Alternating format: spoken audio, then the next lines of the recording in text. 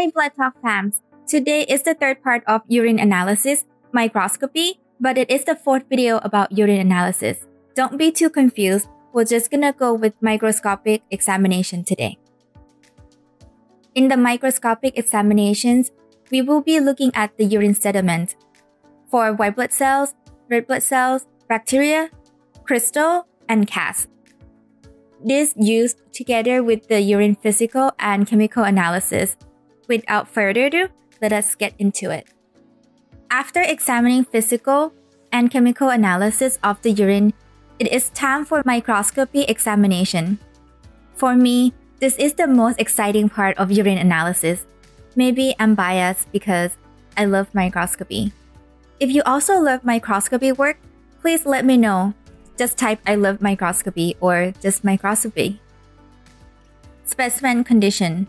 Before the start of microscopic examinations, take a note of the specimen's age and storage condition into consideration. For instance, if the specimen has been left at room temperature for 4 hours and you see abundance of bacteria, does that suggest that the patient may have UTI, or is that due to bacteria growth after the fact? Well, if you store the urine in refrigerator, that would help fix the problem, right? What do you think? Well, let's see. Refrigerating the urine sample is one way to preserve urine that is waiting for examinations and for transportation.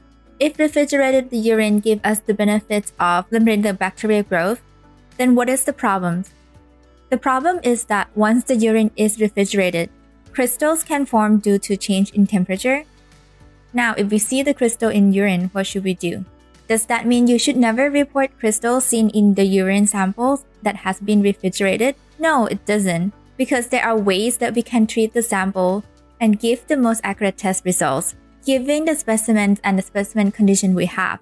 We will go through a few of those techniques as we go along as well. Preparations of urine for microscopy. First, mix the urine gently, do not shake because you don't want to create bubbles, or if the container is not closed tightly, you may end up having some of the urine on yourself. The reason that you want to mix the urine gently before microscopy examination is, if you leave the urine sitting for a while, red blood cells and white blood cells can settle to the bottoms and you may miss those. Second, label and then pour out about 10 ml of well-mixed urine sample into urine analysis centrifuge tube. Third, centrifuge the urine sample for about 5 to 10 minutes at 200 rpm.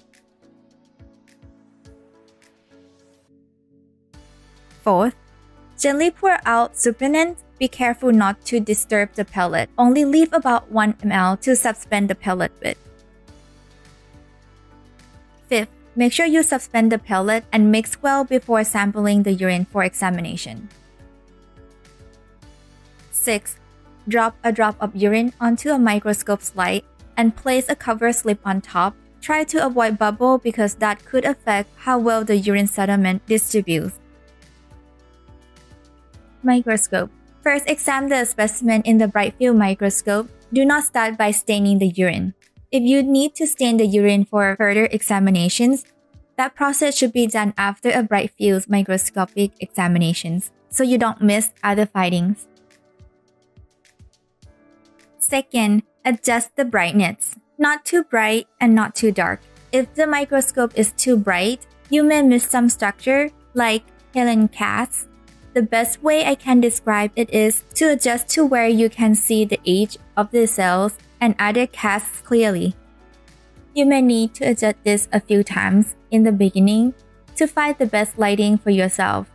But once you are getting used to it, this step won't take more than a few seconds. You can either adjust the brightness at the diaphragms, or some newer microscope models has a dimmer switch. Third, most laboratories have microscope assigned for the urine bench already, so you won't have to do much of adjustment. Use a fine adjustment knob to help you focus. During the examination, you would want to keep adjusting the fine adjustment knob constantly to look at the objects and structure that are on a different focal plane. Fourth, Review the sediments at low power magnifications. Scan the slide for casts, crystal, and other elements. Switch to a higher power when necessary to tell the type of the cast or want a better look at the object. Reporting results. This is a tricky one because each facility may impose different rules on how they want their results to be reported. Also, different types of objects also report differently. Here are some examples. First, casts are reported as the average number of casts seen at low power magnifications in 10 to 15 fields. The casts can be reported in number or reported as rare to many. Second, the cells like red blood cells and white blood cells should be viewed and reported in a higher magnifications and reported in range 0 to 2, 2 to 5, and so on. For the rest of the things that we can find in the sediments, I will mention as we go along. What are the possible treasures that you can find? As much as I would like to mention every single possible structure you may see in urine sediments, I cannot. I will group them into cells, bacteria, crystals, casts, parasites, miscellaneous, and artifacts. Let's start with cells. Red blood cells. Red blood cells in urine can come from any part of the urinary tract. It can also come from menstrual blood in female patients, since it doesn't look red under the bright field microscope, but you still can tell that it is red blood cells. The red blood cells does not have nuclei, appear as pale or yellowish, and smooth biconcave discs approximately 7 microns in diameter and 2 microns thick. From the side wheel, you may see red blood cells as hourglass shape. What about light red blood cells? You still can see light red blood cells. They are referred to as ghost cells. They are fainted, colorless circle, because you are looking at red blood cells membranes with nothing inside. Red blood cell lies in hypotonic urine and crinate in hypertonic urine. Hematuria is the presence of an increased number of red blood cells in the urine. There are a number of reasons for the increased number of red blood cells, such as UTI, renal stone, sickle cell anemia, or just heavy exercise. It is normal to see 1 to 2 red blood cells per high power field. To report red blood cells observations, red blood cells are quantified as numbers of cells in high power field. White blood cells. White blood cells are the same as red blood cells in the sense that it can enter the urinary tract anywhere. On average, a normal urine contains about 2 white blood cells per high power field. White blood cells are larger than red blood cells, usually spherical and appear dull gray or green-yellowish under microscope. White blood cells shrink in hypertonic urine and lyse in hypotonic urine, which is the opposite of red blood cells. An increase of white blood cells in urine associated with inflammatory, UTI, contamination with vagina secretions, dehydration, stress, and more. Epithelial cells. If you can differentiate the types of epithelial cells, you can narrow down where the problem is. The 3 main types of epithelial cells in urine samples are renotubular, transitional, and squamous. Renotubular epithelial cells. Renotubular epithelial cells are slightly larger than leukocytes and contain a large round nucleus. Increased number of tubular epithelial cells suggests tubular damage. The damage can be caused from acute tubular necrosis or from a kidney transplant rejection. Traditional epithelial cells look similar to pear-shaped. These cells may contain 2 nuclei. This type of cell line the urinary tract from kidney to upper portions of urethra. Squamous epithelial cells. This type of epithelial cells is easily recognized because it is large and irregular shape. This type of cells is in the urethra and vagina. Bacteria. The presence of bacteria is a common finding in urine. However, The increased amounts are consistent with UTI. Nonetheless, the presence of bacteria alone cannot determine that the patient has UTI. The presence of bacteria with negative leukocyte esterate and a negative nitrate suggests that the high number of bacteria is due to poor collection technique. Crystals. Crystals are usually not found in fresh urine. The formations of crystals depend on concentrations of ions and molecules and pH. In some cases, the crystal can form in the kidney and urinary tract and result in stones.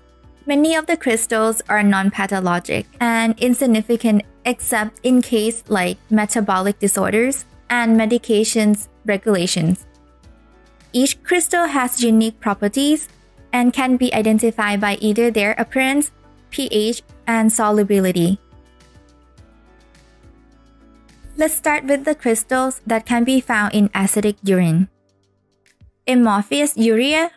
Amorphous urea are yellow to red-brown granular in appearance. This type of crystal does not have known clinical significance.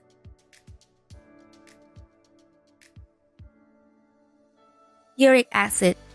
This type of crystal comes in different shapes, but the most common shape is diamond and the rosette. It associates with urinalysis syndrome. Calcium oxalate.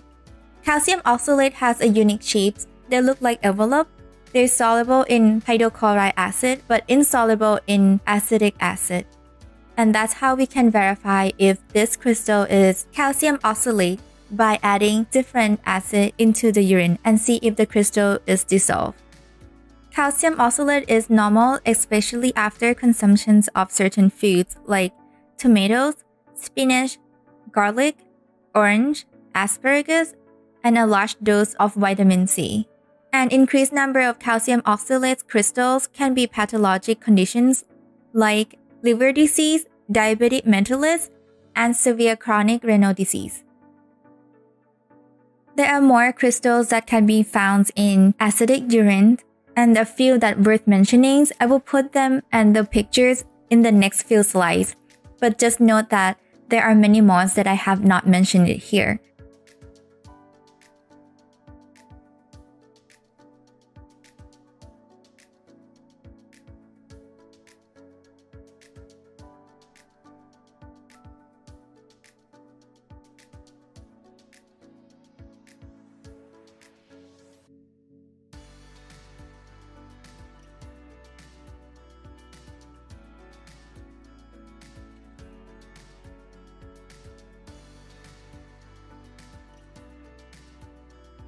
There are many crystals that can be found in alkali urine as well. I will mention a few of them here.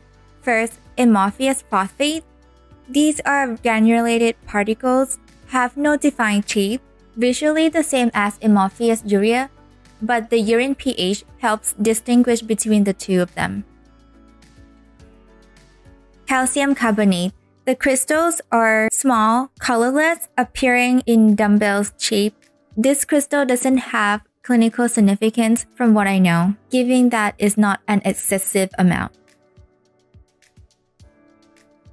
Casts. Urine casts are long cylinder structures, no dark edges, formed in the lumens of the tubula of the kidney. Acidic and concentrated urines promote formations of casts. Casts have parallel sides and rounded or blooded ends. The shape and size are vary. The casts can either be straight or curled and have different lengths. Hyaline cast. Hyaline cast is the most commonly found type of cast in a urine sample. A few hyaline casts can be found in a normal urine. An increased amount of hyaline casts can be found when exercise and if the patient is dehydrated. There are different types of casts, like red blood cells, white blood cells, granular, epithelial cells, wax, and fatty casts. Parasites. Parasites may occasionally be found in urine. This can be the result of vagina or fecal contaminations as well. Unlike bacteria, the presence of parasites cannot be confirmed with the chemical analysis of the urine, which is why microscopic examinations is the key for identifying parasites in urine specimen. Trichomonas. Trichomonas is the most common parasite found in urine specimen. It has about the same size as a large white blood cells. If the parasite is dead, it can easily be mistaken as white blood cells. The parasites can be found in both male and female patients. If the patients have trichomonas, you will see an increased number of white blood cells and epithelial cells. The key features that you can tell the difference between the trichomonas and the white blood cell is the trichomonas have flagellars, and if the sample is fresh, you can see them moving. And here are a few other parasites that can also be found in urine.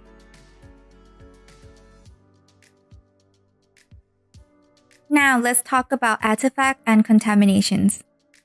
Most common contamination that I personally seen when I was doing urine analysis are cloth fiber and starch crystals.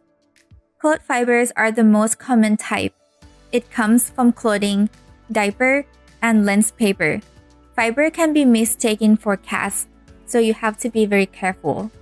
But since the fibers are artificial, when you look in microscope, the edges are a lot sharper than casts.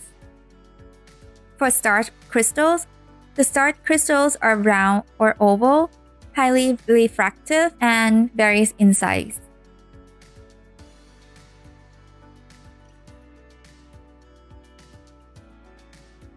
Thank you for staying with me until the end.